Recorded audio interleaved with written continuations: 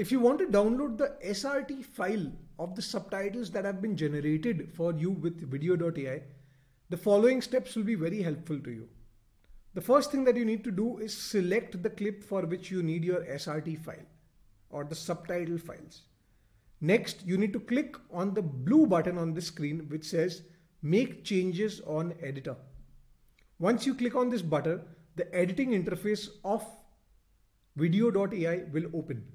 Here, you can choose to add or remove sections of the video that you find or not find helpful.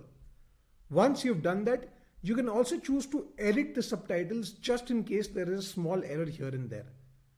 Once the editing has been done, you can click on Options, click on this button that says Download Subtitles, and you'll get your SRT files for that short video in an instant. And that's how you can generate SRT files absolutely free of cost using vidyo.ai.